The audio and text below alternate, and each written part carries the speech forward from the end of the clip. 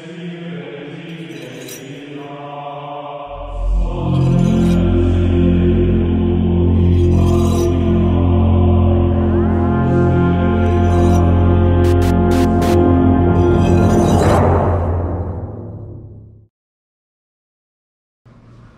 up, everybody?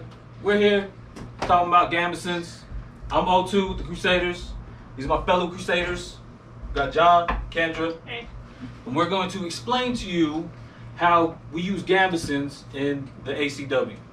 Now, first of all, we're going to talk about what is a Gambeson. What's a Gambeson? Yeah, absolutely. So a Gambeson is the base layer that goes under your armor, because armor is metal and it hurts when you just wear it by itself, and it'll kind of rub into you.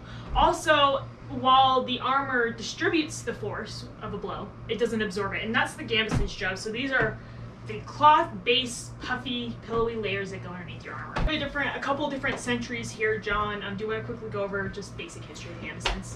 Oh gosh, they go back all the way back to when people were wearing just chain, and rather than linen outer core, a linen with a raw wool core, they were just up to 27 layers of raw linen, and that would actually enough to stop a 140-pound draw on an English warbow, which is pretty impressive, really. Yeah. But as armor continued to evolve, they realized, well, the steel is going to stop most everything that comes my direction. All I really need is something to add some cushioning.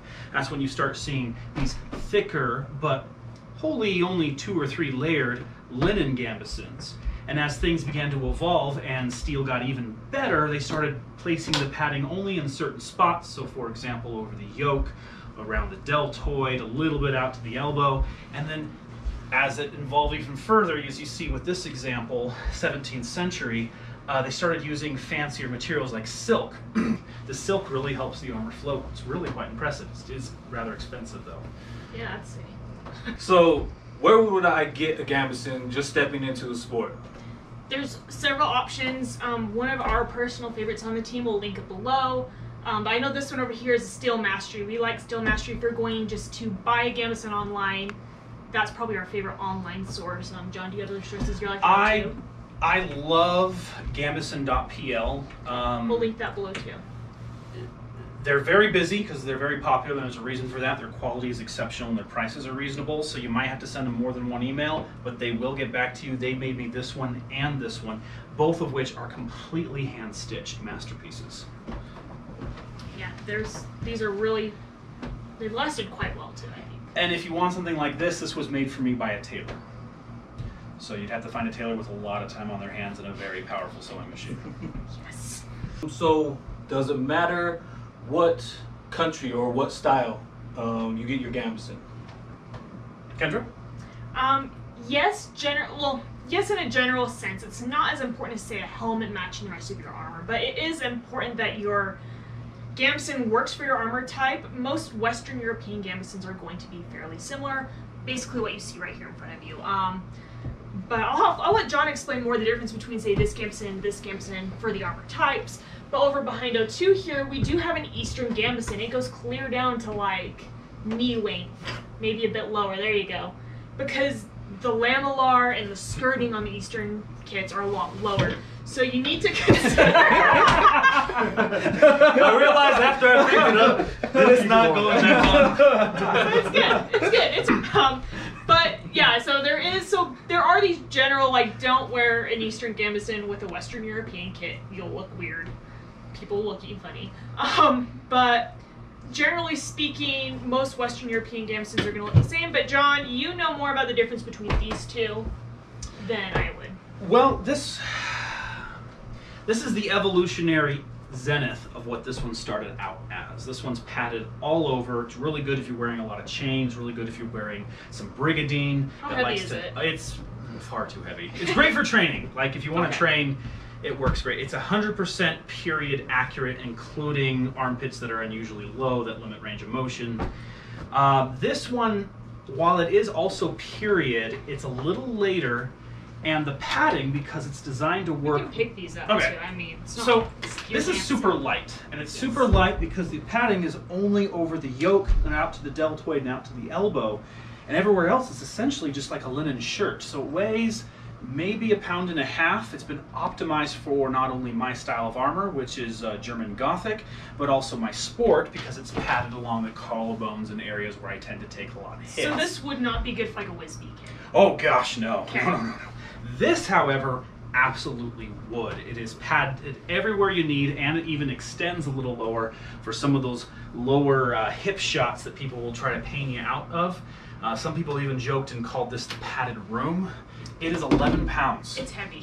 I train in it because it does add so much weight, but I have never felt a single shot while wearing it. Yeah. No, sorry. Go ahead. I'm noticing that there's a lot of holes, and this Gambeson does not have any straps. However, this one has a whole bunch of straps on it. Well, What are the holes and straps? Well, I took the straps out. I don't remember why I did that, probably because I haven't fought in this in a while. As far as the holes are concerned, this is the way they would attach armor to their body.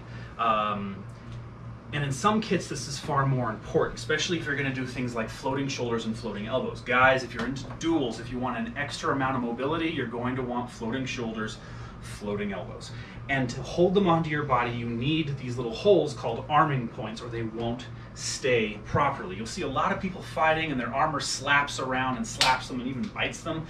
It's because they don't have either It's not trained well. properly placed arming holes, or they don't have any at all, and they've tried to attach it. Other reasons. We don't give people back in the day enough credit. There's a reason they did things the way they did. These holes work exceptionally well. Okay, so as we can see here, this Gambeson has open armpits, where neither of these two do have open armpits. Both of them have closed armpits.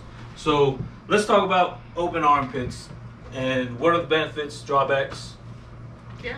I mean, you have arm movement in the open armpit, so just nice and heat release. Well, let's hear But- from you. Yeah, I want to hear, what do you have? What do you have? So I have closed armpits. Okay.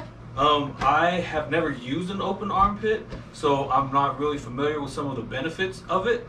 I don't have any problems with my Gambeson, as far as I know. Now, maybe if I used some open armpits, then I'd be able to see some of the benefits.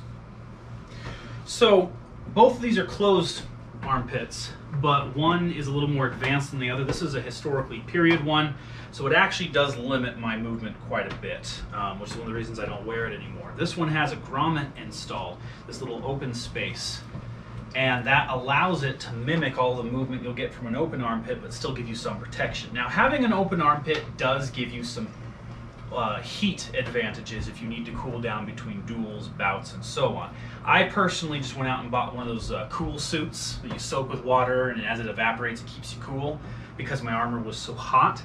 I prefer the closed. I don't like getting armpitted. So the question's been posed if you have a really broad shoulders and a really, really broad chest. COVID has made me a little soft, so I won't claim that I'm either one of those things at the moment, but there was a time where that could be considered. This one's been custom made. It's a little more expensive, and as you can see, there is absolutely no impingement up and around, and there's also no impingement coming forward. None. But then again, I spent the extra money on the custom one with the extra pocket in the elbow to give you that stretch. And another thing you can do is, if you're still really concerned, open armpits will definitely help mitigate. Offer also layers. How many layers should they have? That's a good question. I have 2 layers on mine. 2 layers. 2 layers. Oh, no, actually only 1 layer and a liner. So technically 3 altogether. But it really depends on your armor type. Like, I mean, I would not recommend this again for a WSB kit. No. This is what you're looking for. I wouldn't recommend that for Brigandine either. No. Because Brigandine, you have all the bending plates on your ribs. This has no padding on your ribs. None. At all. This is just like clothes. Like you might as well wear a t-shirt underneath. It only has padding up and around the yoke.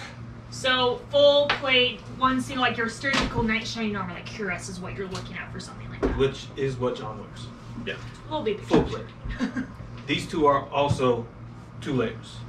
2 layers is pretty standard. 3 is a bit overkill, but if you really want to be safe, I guess you could. If you're going to be a tank and you just want to grab people and throw them around and get beat on, maybe go a little thicker, but unless you're going to highly specialize, 3 is a bit overkill. Yeah. If you're going to go and order a Gambeson, make sure it's linen. Linen is We'll go such into a fantastic material. Yeah. We're gonna go into that then. Okay, excellent. Because that's our next thing that we're gonna go over is materials. Because it does matter what your materials are. I know, amazing. Alrighty, so materials are super important. We're gonna start with the outer layer. So we have linen, which is my personal favorite, cotton, and wool. If you want to save money, cotton exterior, not cotton interior, but cotton exterior if you want to save money. Honestly though, I think the linen is worth it. It's a lot tougher, it's a lot stronger, it washes better. So cotton has an issue because they're both plants, where cotton will absorb water, but it doesn't expel the water. Where the linen will absorb the water, but also expel it, so you're gonna stay a lot cooler. Wool is just a lot of work. You can do it in wool. I know the fancy one we have over on the side here has wool interior. Personally, I think it's a lot of money, and linen is a better material to go with. So I would always recommend a linen exterior. You go ahead. If John. you are a glutton for punishment and you're going to make this yourself, make sure it's an upholstery grade linen. Upholstery grade linen is a little tougher than this. Yeah. I mean, you basically get a heavyweight linen. I can link where I like to get my heavyweight linen below. This is a midweight linen, but heavyweight linens and canvas linens are the way to go for Gambesons. I personally try to avoid cotton because it does turn full of bacteria so quickly. I mean, if you want the stink of your Gambeson to form part of the matrix that holds it together, go with cotton.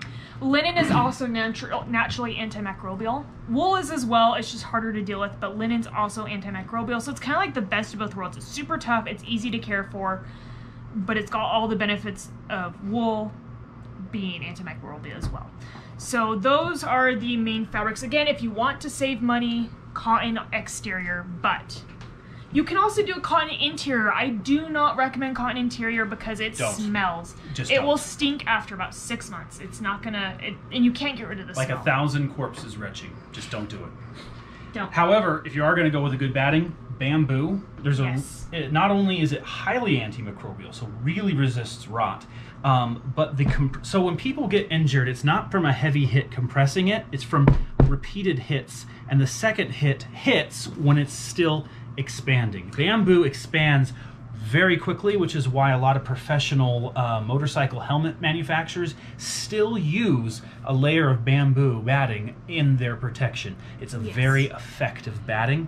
Personally, I went with wool for its wicking potential. Yes, which we my have here. armor is completely black, and the inviscidity of it likes to cook me in the summer, and so any extra cooling potential I decided was more worth the extra padding and protection that the bamboo would offer. Bamboo's great. Bamboo breathes better. It's antimicrobial. It's also more washable, although we'll go into washing Gambesons later because I just recommend not. Wool, again, I would not recommend cotton. Wool or bamboo is the way to go. Save your money on the exterior if you need to, but wool or bamboo. Wool also has some good compression. It's got good wicking. It's antimicrobial, so your Gambeson's not going to stink near as much as if you do cotton batting. Cotton works.